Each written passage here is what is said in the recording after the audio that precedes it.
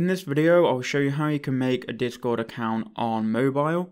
So the first thing you need to do, if you haven't already, you need to go to your Play Store or the App Store on iPhone and just go ahead and download Discord. So if you go to the search bar, you can just do a search for Discord and it should appear here.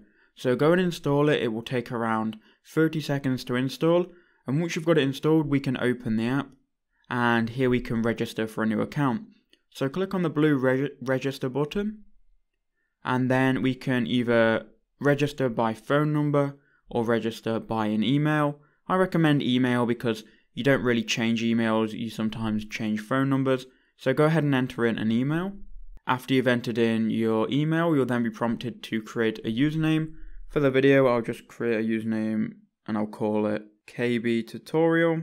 And now we can enter in a password. Okay, so once you've done that, we can now click next and enter in your date of birth here. Then just agree to Discord's terms and conditions, and then go ahead and click create an account. What that will do is it will log you in to your new Discord account. Make sure you're not a robot here. And there we go, we are now logged in. Now Discord will then prompt you to go ahead and create a server. If you don't want to create a server right away, click on the X and you're now in Discord. Now what you can do, you can either join servers, you can create your own server, or you can add friends.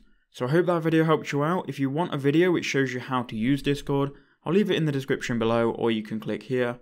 Thank you for watching, and I'll see you all in the next one.